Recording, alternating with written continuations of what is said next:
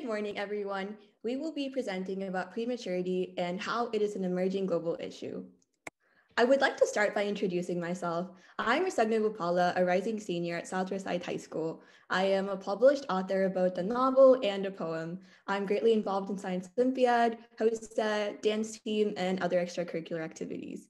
In the future, I aspire to serve as a researcher in the public health industry and learn more about microbiology and epidemiology. Hi everyone, I'm Aditi, a rising senior at Southwest High School. I'm the girl of president and the Georgia High School Democrats treasurer.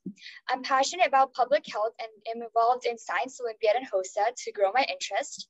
I hope to pursue a career in medicine as an OBGYN and be involved in public health so I can help underprivileged communities receive better access to menstrual hygiene and reproductive health resources.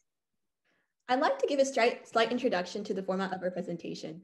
We would like to start off by providing you all with an introduction to prematurity, then health disparities among preterm labor, public health interventions, our next steps and involvement, conclusion, and finally sources and acknowledgements. To start off, a premature baby is defined as one born before 37 weeks of gestation.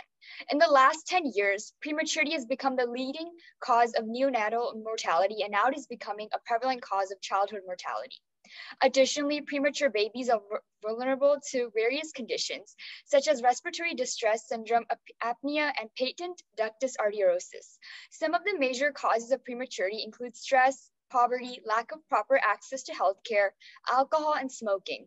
Proper prenatal care is very crucial to the well-being of the child and the mother in order to prevent premature births.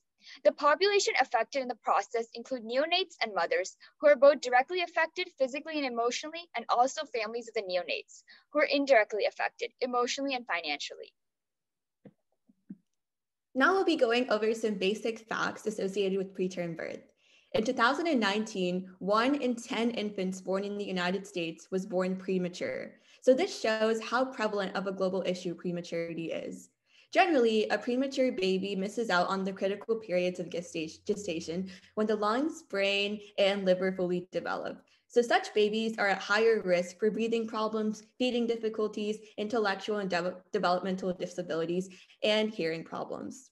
In 2017, the economic burden associated with preterm birth and care was $32.4 billion.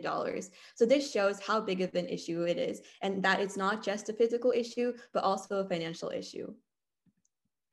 There are several global disparities associated with preterm labor, which we would like to address. In 2017, preterm rates for Black women was 13.92%, and for Hispanic women, it was 9.61%. They were higher than non-Hispanic white women. The infant mortality rate for Black infants is about twice that of non-Hispanic white infants. According to the World Health Organization, more than 60% of preterm births take place in Africa and South Asia. Prematurity is commonly seen in low-income areas, so this is a global issue and not just something that primarily affects second and third world countries. Going over some more global disparities, very premature babies in low-income countries die about 90% of the time compared to 10% in high-income countries. And out of 50 million babies being born prematurely annually, 1 million die because of medical complications. If there were affordable cost services, 3/4 of these deaths could have been prevented. Let's move on to discuss public health interventions. The PREME Act was passed by the US government to allow preterm birth research at the CDC and reauthorize programs to promote healthy pregnancies. The goal of this act was to reduce the preterm birth rate in the nation. Programs such as Special Supplemental Nutrition Program for Women, Infants and Children, also known as the WIC, Healthy Star, Early Intervention Services, breastfeeding support, and home visitation programs, Head Start, and literary initiatives have been developed as a means of developing women's health before, during, and after pregnancy in order to prevent death and disability among newborns. Perinatal quality collaboratives are working towards improving the quality of care for mothers and babies. They promote the use of certain steroids to prevent morbidity and certain medications to prevent preterm birth in high-risk women. As founders of the Georgia chapter Mad Hatter Knits Foundation, an organization that supplies hats to premature babies in the NICUs, we both have a special connection to this topic as we strive to help premature babies and their families by providing them with love and care and also help them maintain homeostasis in these care units. Our goal is to spread awareness about prematurity to our community regarding the risks of alcohol, smoking, drugs, and unhealthy diets for preterm labor. We were just a team of 4 when we began in August, but we were very determined in our cause and to serve our community. Hearing what this organization strives to perform, we immediately started learning how to knit and contacting hospitals to donate within our state.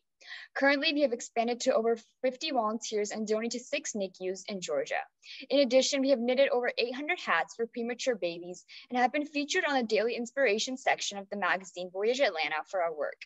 We also educate our volunteers on prematurity and what else we as the youth can do. We would like to conclude our presentation by emphasizing how significant this issue is in our world. Prematurity is the leading cause for neonatal mortality and a growing cause for child mortality. We can only solve this issue by working together. And please educate yourself, your family, and others so we can work together to address prematurity. So here's our list of the resources we used for our presentation. Thank you so much to Johns Hopkins University and Global Health Leaders Conference for giving us the opportunity to present about this topic. We would also like to appreciate our Georgia Mad Hatter Knits Foundation team and give our love to our families for their support. Here's our contact information. Please feel free to contact us at any point of time, and we would love to answer any questions you may have regarding our presentation, Mad Hatter Knits, or prematurity in general. Thank you so much for your attention. We're so fortunate to have been given a platform to share information about a topic so close to us. Thank you.